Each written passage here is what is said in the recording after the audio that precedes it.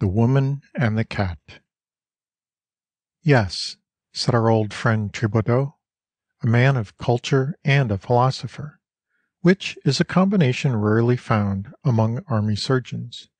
"Yes, the supernatural is everywhere. It surrounds us and hems us in and permeates us. If science pursues it, it takes flight and cannot be grasped. Our intellect resembles those ancestors of ours who cleared a few acres of forest. Whenever they approached the limits of their clearing, they heard low growls and saw gleaming eyes everywhere circling them about.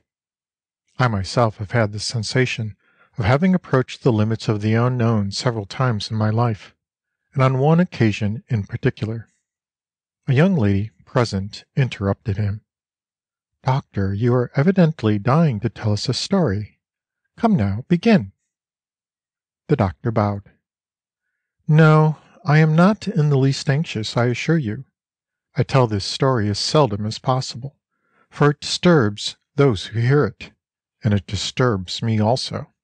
However, if you wish, here it is.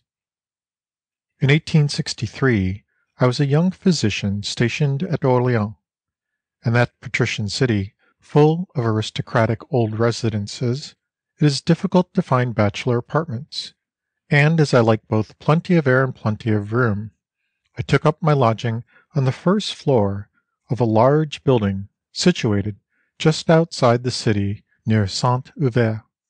It had been originally constructed to serve as the warehouse and also as the dwelling of a manufacturer of rugs. In course of time the manufacture had failed, and this big barrack that he had built, falling out of repair through lack of tenants, had been sold for a song with all its furnishings. The purchaser hoped to make a future profit out of his purchase, for the city was growing in that direction, and, as a matter of fact, I believe that at the present time the house is included within the city limits. When I took up my quarters there, however, the mansion stood alone on the verge of the open country, at the end of a straggling street, in which a few stray houses produced at dusk the impression of a jaw from which most of the teeth have fallen out. I leased one half of the first floor, an apartment of 4 rooms. For my bedroom and my study, I took the 2 that had fronted on the street. In the third room, I set up some shelves for my wardrobe, and the other room I left empty. This made a very comfortable lodging for me, and I had, for a sort of promenade, a broad balcony that ran along the entire front of the building, or rather, one half of the balcony, since it was divided into 2 parts.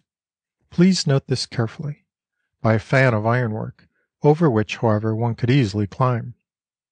I had been living there for about 2 months when, one night in July, on returning to my rooms, I saw with a good deal of surprise a light shining through the windows of the other apartment on the same floor, which I had supposed to be uninhabited. The effect of this light was extraordinary. It lit up with a pale yet perfectly distinct reflection parts of the balcony, the street below, and a bit of the neighboring fields. I thought to myself, "Aha! I have a neighbor." The idea indeed was not altogether agreeable, for I had been rather proud of my exclusive proprietorship. On reaching my bedroom, I passed noiselessly out upon the balcony, but already the light had been extinguished. So I went back into my room and sat down to read for an hour or 2.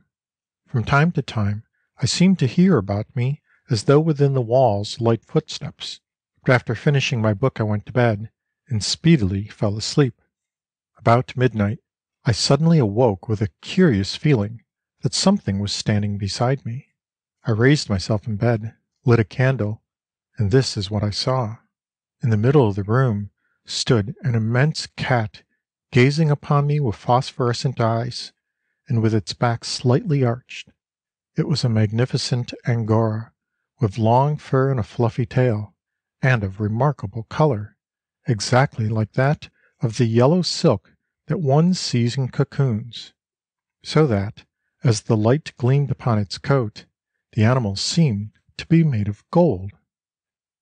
It slowly moved toward me on its velvety paws, softly rubbing its sinuous body against my legs. I leaned over to stroke it, and it permitted my caress, purring and finally leaping upon my knees. I noticed then that it was a female cat, quite young, and that she seemed disposed to permit me to pet her as long as ever I would. Finally, however, I put her down upon the floor and tried to induce her to leave the room, but she leaped away from me and hid herself somewhere among the furniture, though as soon as I had blown out my candle, she jumped upon my bed. Being sleepy, however, I didn't molest her, but dropped off into a doze, and the next morning when I awoke in broad daylight, I could find no sign of the animal at all. Truly, the human brain is a very delicate instrument, and one that is easily thrown out of gear. Before I proceed, just sum up for yourselves the facts that I have mentioned. A light seen and presently extinguished in an apartment supposed to be uninhabited, and a cat of remarkable color, which appeared and disappeared in a way that was slightly mysterious. Now, there isn't anything very strange about that, is there? Very well. Imagine now that these unimportant facts are repeated day after day and under the same conditions throughout a whole week, and then, believe me, they become of importance enough to impress the mind of a man who is living all alone, and to produce in him a slight disquietude such as I spoke of in commencing my story, and such as is always caused when one approaches the sphere of the unknown. The human mind is so formed that it always unconsciously applies the principle of the causa sufficiens. For every series of facts that are identical, it demands a cause, a law, and a vague dismay seizes upon it when it is unable to guess this cause and to trace out this law. I am no coward, but I have often studied the manifestation of fear in others from its most puerile form in children up to its most tragic phase in madmen. I know that it is fed and nourished by uncertainties, although when one actually sets himself to investigate the cause, this fear is often transformed into simple curiosity. I made up my mind, therefore, to ferret out the truth. I questioned my caretaker, and found that he knew nothing about my neighbors. Every morning an old woman came to look after the neighboring apartment. My caretaker had tried to question her, but either she was completely deaf, or else she was unwilling to give him any information, for she had refused to answer a single word. Nevertheless, I was able to explain satisfactorily the first thing that I had noted, that is to say, the sudden extinction of the light at the moment when I entered the house. I had observed that the windows next to mine were covered only by long lace curtains, and, as the two balconies were connected, my neighbor, whether man or woman, had no doubt a wish to prevent any indiscreet inquisitiveness on my part, and therefore had always put out the light on hearing me come in. To verify this supposition, I tried a very simple experiment, which succeeded perfectly. I had a cold supper brought in one day about noon by my servant, and that evening I did not go out. When darkness came on, I took my station near the window. Presently I saw the balcony shining with the light that streamed through the windows of the neighboring apartment. At once I slipped quietly out upon my balcony, and stepped softly over the ironwork that separated the two parts. Although I knew that I was exposing myself to a positive danger, either of falling and breaking my neck, or of finding myself face to face with a man, I experienced no perturbation. Reaching the lighted window, without having made the slightest noise, I found it partly open. Its curtains, which for me were quite transparent, since I was on the dark side of the window, made me wholly invisible to any one who should look toward the window from the interior of the room. I saw a vast chamber furnished quite elegantly, though it was obviously out of repair, and lighted by a lamp suspended from the ceiling. At the end of the room was a low sofa, upon which was reclining a woman who seemed to me to be both young and pretty. Her loosened hair fell over her shoulders in a rain of gold. She was looking at herself in a hand mirror, patting herself, passing her arms over her lips, and twisting about her supple body with a curiously feline grace. Every movement that she made caused her long hair to ripple and glistening undulations. As I gazed upon her, I confess that I felt a little troubled, especially when all of a sudden the young girl's eyes were fixed upon me, strange eyes, eyes of a phosphorescent green that gleamed like the flame of a lamp. I was sure that I was invisible, being on the dark side of a curtained window. That was simple enough, yet, nevertheless, I felt that I was seen. The girl, in fact, uttered a cry, and then turned and buried her face in the sofa pillows.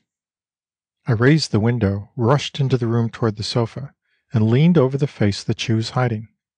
As I did so, being really very remorseful, I began to excuse and to accuse myself, calling myself all sorts of names and begging pardon for my indiscretion.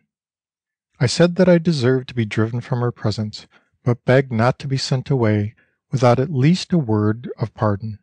For a long time I pleaded thus without success, but at last she slowly turned, and I saw that her fair young face was stirred with just the faintest suggestion of a smile.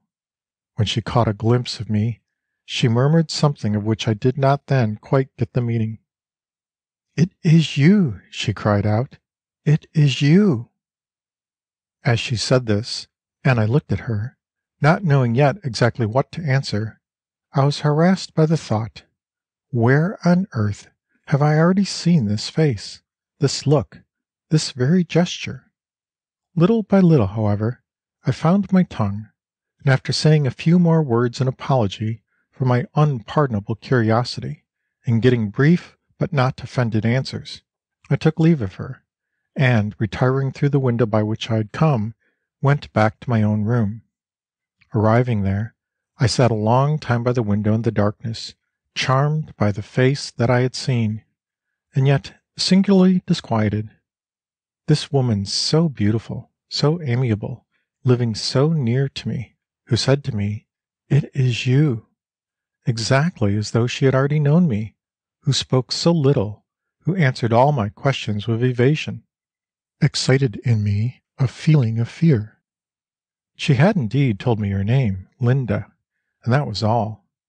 I tried in vain to drive away the remembrance of her greenish eyes, which in the darkness seemed still to gleam upon me, and of those glints which, like electric sparks, shone in her long hair whenever she stroked it with her hand.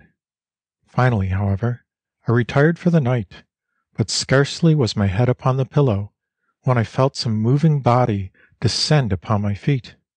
The cat had appeared again. I tried to chase her away, but she kept returning again and again, until I ended by resigning myself to her presence, and, just as before, I went to sleep with this strange companion near me. Yet my rest this time was a troubled one, and broken by strange and fitful dreams. Have you ever experienced the sort of mental obsession which gradually causes the brain to be mastered by some single absurd idea, an idea almost insane, and one which your reason and your will alike repel, but which nevertheless gradually blends itself with your thought, fastens itself upon your mind, and grows and grows? I suffered cruelly in this way on the days that followed my strange adventure. Nothing new occurred, but in the evening, going out upon the balcony, I found Linda standing upon her side of the iron fan. We chatted together for a while in the half-darkness, and, as before, I returned to my room to find that in a few moments the golden cat appeared, leaped upon my bed, made a nest for herself there, and remained until the morning. I knew now to whom the cat belonged, for Linda had answered that very same evening on my speaking of it, "Oh yes, my cat. Doesn't she look exactly as though she were made of gold?" As I said, nothing new had occurred, yet nevertheless a vague sort of terror began little by little to master me and to develop itself in my mind, at first merely as a bit of foolish fancy, and then as a haunting belief that dominated my entire thought, so that I perpetually seemed to see a thing which it was in reality quite impossible to see. "Why, it's easy enough to guess," interrupted the young lady who had spoken at the beginning of his story. "Linda and the cat were the same thing."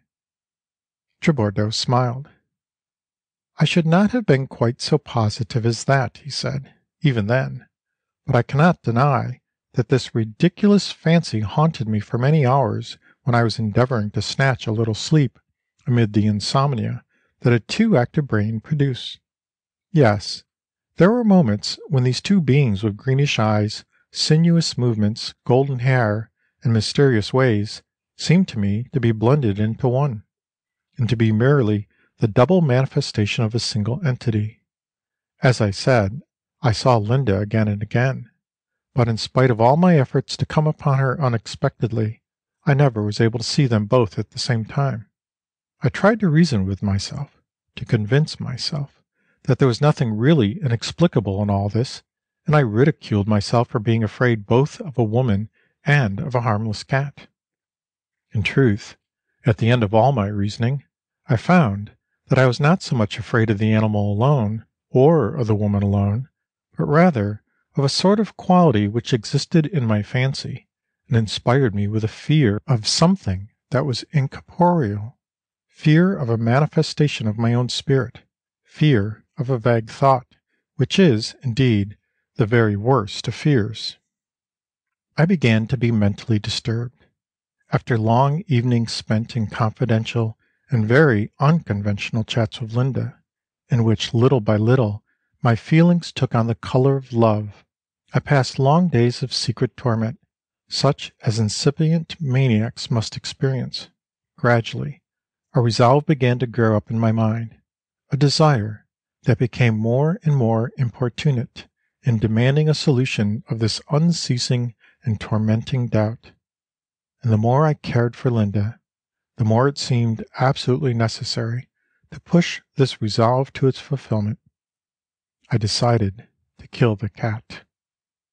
One evening before meeting Linda on the balcony, I took out of my medical cabinet a jar of glycerin and a small bottle of hydrocyanic acid, together with one of those little pencils of glass which chemists use in mixing certain corrosive substances. That evening, for the first time, Linda allowed me to caress her. I held her in my arms and passed my hand over her long hair, which snapped and crackled under my touch in a succession of tiny sparks. As soon as I regained my room, the golden cat, as usual, appeared before me. I called her to me. She rubbed herself against me, with arched back and extended tail, purring the while with the greatest amiability. I took the glass pencil in my hand, moistened the point in the glycerin, and held it out to the animal, which licked it with her long red tongue. I did this 3 or 4 times, but the next time I dipped the pencil in the acid. The cat unhesitatingly touched it with her tongue. In an instant she became rigid, and a moment after, a frightful tetanic convulsion caused her to leap thrice into the air, and then to fall upon the floor with a dreadful cry, a cry that was truly human. She was dead. With the perspiration starting from my forehead, and with trembling hands, I threw myself upon the floor beside the body that was not yet cold. The starting eyes had a look that froze me with horror. The blackened tongue was thrust out between the teeth. The limbs exhibited the most remarkable contortions. I mustered all my courage with a violent effort of will, took the animal by the paws, and left the house. Hurrying down the silent street, I proceeded to the quays along the banks of the Loire, and, on reaching them, threw my burden into the river.